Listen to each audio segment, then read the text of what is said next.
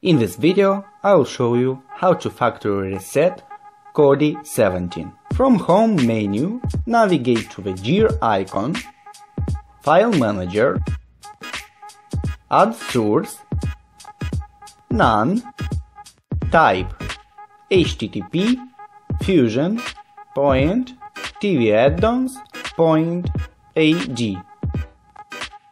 Press OK. Type a name, Fusion. If you don't have a keyboard attached, press on the box and the keyboard will appear. Press OK, get back home, navigate to Add-ons. You can see that my Kodi is not empty. Press on Add-ons. Now press the box icon from the top left corner. Install from zip file, Fusion, or remember what name you wrote. Begin here. Plugin point video point fresh start.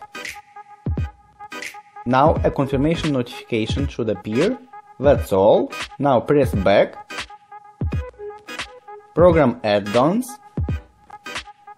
Note that resetting will remove all contents from Kodi. It will be as a new installation, with no add-ons or builds.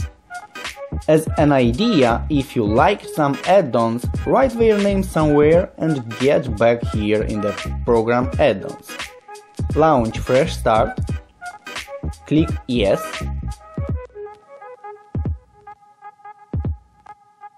OK. Now remains to restart Kodi.